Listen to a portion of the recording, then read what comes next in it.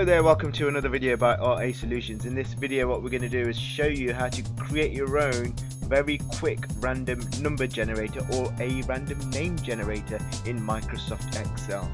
So firstly what I'm going to do is open up Microsoft Excel here. Now in this Excel document what I've done in column A here, I've listed lots of different numbers all the way up to 32. Okay, but I can go further, go up to 33, 34, put in there as many numbers as you want. You could do the same with names. So if you have lots of people's names, or if you're in a classroom environment have pupils' names, you could put lots of pupils' names in there as well. Now I'm going to choose a random cell here, so column I, row 8, and in there I'm going to paste a formula in the formula bar at the top, and I'm going to explain what this formula does. So this is the formula here. So it's equals index, bracket open, so on and so forth. I'm just going to highlight what the functions do and what these $A signs are here. Okay, so the first and foremost thing, so index looks at all the values in column A over here, and what I'm asking the formula to do is choose a random value in that column by counting. This count A here counts every single value here, whether it's a number, symbol, text character, and I want it to bring me back one value that is in that column there. So if I click on enter, it will give me 12 there. Okay, but it's a bit of a job just to highlight the cell, click on the formula bar at the top, clicking on enter to give you a value. So do that again one more time. Yeah, it will give me a random number.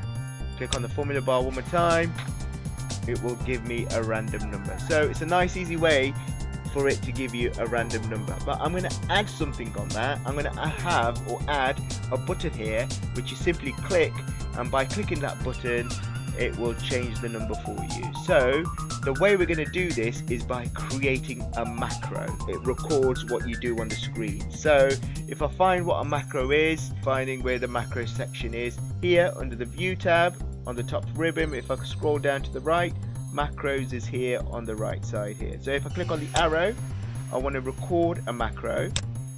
I'm going to name this macro refresh, and once I click on OK, it will start recording what I do on this screen. It will start recording my macro. It will start recording my steps. So if I click on OK, let's click on yes.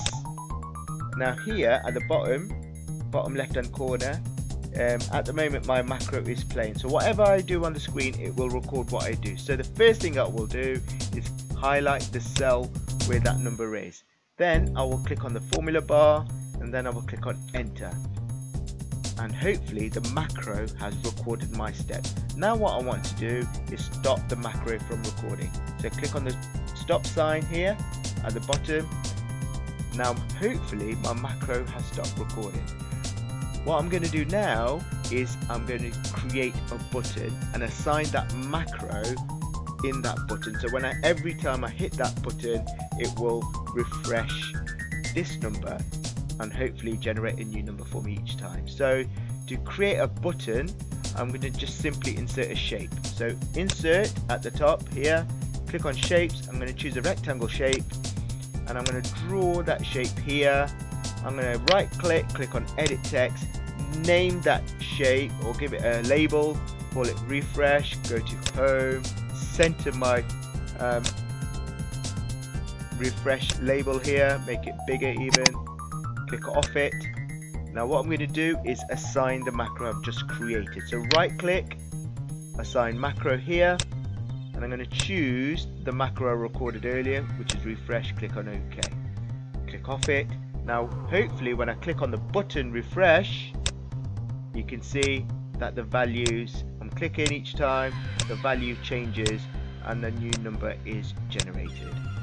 Now what you can also do is, let's say you're teaching a class or you want to choose a random name, you can delete these numbers here. It won't affect the formula which is in there. Obviously hashtag num means it needs to be a value in here. So if I type in pupil A in the top column, top row, sorry, to pupil B, pupil C, so on and so forth, it will obviously start populating this part here. So if I click on refresh, instead of having numbers now, you can see that it will take in as well pupil names. Okay, so that's how you create a random number generator, or in fact a random name generator in Microsoft Excel, and it's a very quick and easy thing to do.